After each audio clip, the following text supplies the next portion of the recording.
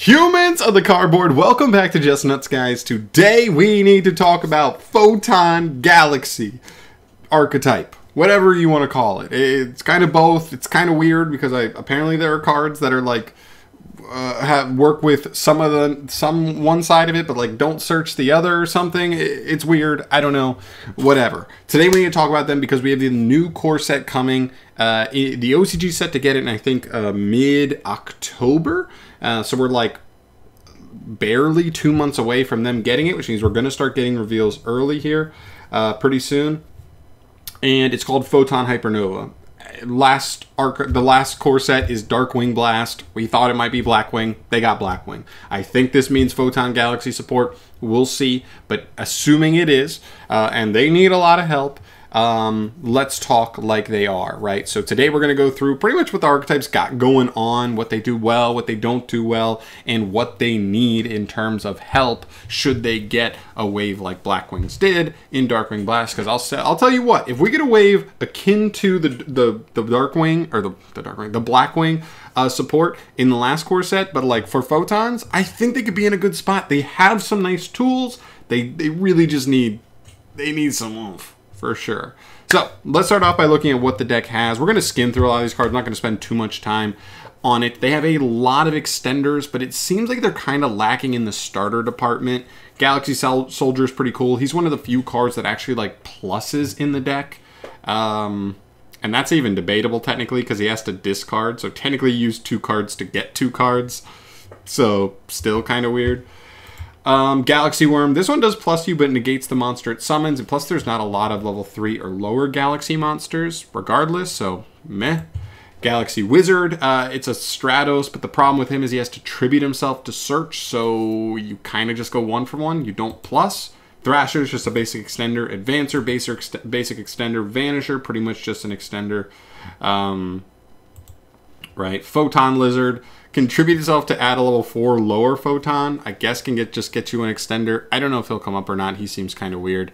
Unless there's like a crazy card. I mean, I just think about if like Mathmex. You know what I mean? This card would literally, if it had Mathmex in the name, or if this deck got like a Photon card that was like Mathmex Circular, you'd be like, that card's just so good. I would still play this because it's a 1 card that gets me to Circular. You know what I mean?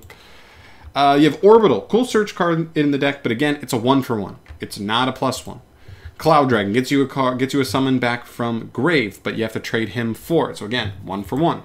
Brave just jumps on the field. Not bad, decent level 8 extender.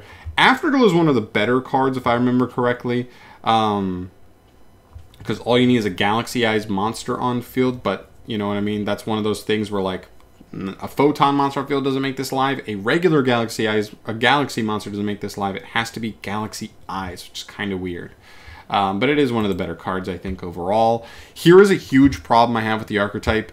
We've seen this with Dark Magician, Blue Eyes, for really big examples. When we have an archetype that is kind of anime-based, Konami will say, man, that big dragon we gave them 15 years ago was so cool. It's so cool that we still want it to be part of the archetype, even if you're going to play the deck on a competitive level. So we're going to build the cards around this, forcing you to play this card whether you want to or not, because the deck won't work without it. But that card in question is a vanilla. Now this card isn't a vanilla entirely, but it's not good. Not a good card. You never want to draw this, really. So that's kind of the problem we have with this card. And I have a sneaky feeling, even if we got 10 new cards for this archetype, kind of like Blackwings, I would feel very confident in saying right now that like they'll probably make it support that still forces you to play this guy to make it work. Not that it like guarantees the deck is completely garbage, but like it's going to make it tougher to actually make the deck like legitimately good because you're inherently playing this brick. Next up is Excel Light. We get to the spells. Pretty cool extender, but like locks you out of normal summoning or setting that turn. And you have to have no monsters for it, so even seeing 2 of them isn't that good. I don't know, but interesting starter card. Galaxy Eyes Expedition. Decent extender, but like you have to have setup for it. You have to put a Galaxy or Photon monster on the field. So, meh. Galaxy Trance locks you into Photon and Galaxy monsters for the turn, so that does lock you out of some potential extra deck cards, as well as just anything else, any other packages you might be playing, but it does read like if you can resolve it, it's a pretty good card overall, so it's fine. Galaxy Zero, this is kind of just an equip that's just a monster reborn for a Photon or Galaxy monster. It's pretty good. Hyper Galaxy is a weird little quick play. It's a bad interruption. It's just not good. Photon Sanctuary, pretty interesting. They have a cool link too. It feels like they need more links though, and if they got them, this card would be a lot more interesting. Because this card's actually a pretty good extender. It just gives you 2 lights, locks you into lights for the rest of the turn, but you know what I mean? Like the deck plays mostly lights, so that's not a problem, really. Photon Stream of Destruction. This is what I'm talking about right here. It's a quick play that can like pop a card if you control a Galaxy Eyes monster, but you can only use it on your turn unless you control exactly Galaxy Eyes Photon Dragon. So again, I'm building this deck around, forcing you to build the deck around Galaxy Eyes Photon. This card's a pretty powerful card. Pretty much negates anything that activates before it in the chain, which is pretty crazy. You could technically negate like up to like 4 or 5 cards with this in the right situation, but pretty cool card. It can also fire from the hand if you control Galaxy Eyes Tachyon Dragon. That's an extra deck monster, but I like that you only have to have a Galaxy Eyes just to like fire it normally, so pretty cool. Photon Change, interesting card. I could see this card getting better depending on the type of support we get. If we get a hand trap-esque card, being able to search it on the opponent's turn is cool, or maybe a monster that on field in the main deck that offers interruption is pretty cool because you could just summon it out on the opponent's turn. We could be looking at something, but obviously it kind of depends on what we get there. Then we get to the extra deck. Soul Flare is pretty cool, but the problem with him is he has to send, let's see, discard 1 Photon card and a Galaxy card, or 1 Galaxy Eyes Photon Dragon to target a special summon monster your opponent controls, destroy it. All for 1 Trident, but it's like specific to only special summoned monsters. I don't know. Seems a little bit weak to me. I don't know. At least he gets a card back from grave, so he guarantees one of those like discards at least. But meh, still like just an inefficient card, and that really seems to be the story for the archetype. This card helps you pull out a Galaxy Eyes Photon Dragon straight from the deck or the hand potentially. This guy, I don't remember what he does, but I think has some battle tricks or something. Then we get to the rank 8s. This is where like most of your end board is going to come from. Most of your like combo or I guess interruptions.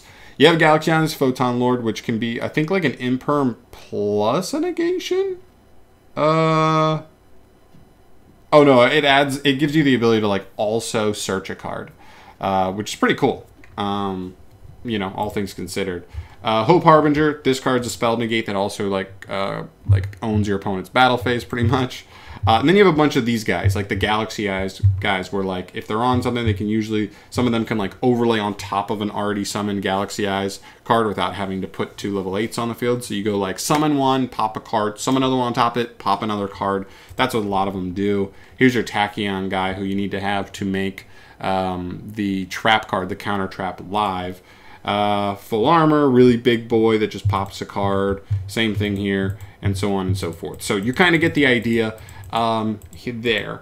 Where are we at with the deck? I think you guys probably got a good grasp just kind of how going through everything there. First and foremost, it has very, very few cards that actually plus in the deck. It feels like most of the extenders are at best 1-for-1s. And in a deck like this, if that's how like in modern day Yu-Gi-Oh, if you're gonna have to use 3-4 cards to do a combo, you're gonna end with 3 or 4 cards.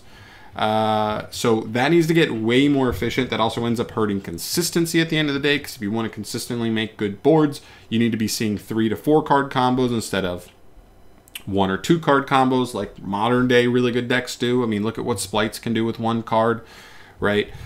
So that really hurts. So what I would like to see first and foremost is like, honestly, just a little bit of everything, but just better. I know that's like a really bad answer, but like they need a starter, a legit normal summon that is not only a good normal summon. They have a couple normal summons here, but all of them are at best 1-for-1s, not +1s. None of them plus you whatsoever. So I'd like to see some cards that actually plus you, whether it be starters, maybe a spell starter that pluses you, maybe a monster normal summon that pluses you.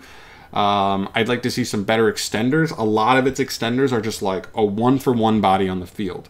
Or something like Galaxy Soldier, which can get you another body, but you have to give up 2 cards from hand, right? You're going to lose 2 cards from hand to put 2 bodies on the field. Not super great at the end of the day. So it feels like all the extenders are 1-for-1s. It feels like all the starters are 1-for-1s. You never actually go plus in the deck. And especially if you're ending on something like Soul Flare Dragon, where you have to pitch 2 cards from hand to pop a 1 monster, you're just going to super neg at the end of the day. So pretty much in the comment section when I made a post asking people who might know more about the deck than I did, I've never really messed around with the deck particularly myself, what they wanted, almost everybody, the consensus decision was, we just need a way to play and make decent boards, not even great boards, decent boards, where we don't just have 0 cards in hand every single time we do it. And that's the problem. So like, you make an okay board, it's okay to get your board broken, but you gotta have follow-up. The deck does nothing to have follow because you never have any cards left in hand at the end of your combo. So maybe a little bit of recursion throughout your combo to guarantee you have 1 or 2 cards in hand going into the next turn. And like, so if you only set up 3 negations and your opponent can play through it, you're going to have a way to play on the next turn if you were not OTK'd. That's really another thing the deck really wants to see. I'd like to see some extra deck monsters as well. Soul Flare is okay. I don't hate it, but it feels like they could really make use of like a powerful Link 2 that like gets them a card and then maybe also, you know, helps them extend in some way. And then other than that, like, they got a bunch of good pool of rank 8s, maybe another rank 4. It feels like both the rank 4s are like okay. There was the one rank 4 where it only searches Galaxy Eyes Photon Dragon and no other card. Doesn't search a Photon card, doesn't search a Galaxy card to help you extend. It just gets the brick. Horrible. That's horrible. So yeah, that's kind of where we're at. It needs a little bit of everything. I'd like to see, even if it's not like extremely consistent, maybe they give them 1 starter, but that starter kind of facilitates a 1-card combo. It's not something you're going to see all the time, every time, but like the ability to do a 1-card play if need be. But then from there, it's like the deck already has a ton of extenders, so maybe it's just like a 1-card play, or potentially like any okay starter with like the ability to put 1 other like Photon or Galaxy body on the field gets you there. That's kind of what I want to see overall. Again, I don't need this deck to be crazy. I just want it on, honestly, Blackwing level. I think Blackwings after the new support are like an interesting rogue deck. They're very combo heavy. They're very weak to particular things in the meta, but that's okay because they have power and they have consistency now. That's all I want, is to be able to respect this deck on a level of consistency and power, because right now it feels like neither are that great.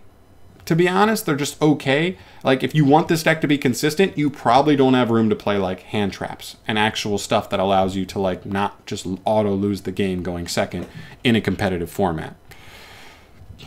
But there you go. Those are my thoughts overall on Galaxy Photons.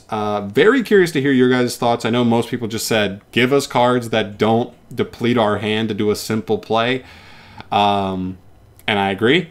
But if you want to get a little more in depth, throw out some very specific card descriptions on what exactly you want to see, let me know. Let me freaking know, and I'd love to see it. So I'm out of here. Thank you so much for watching as always, guys. Subscribe to the channel for more discussion videos like this one down the line. And I'll see you in the next video. Peace.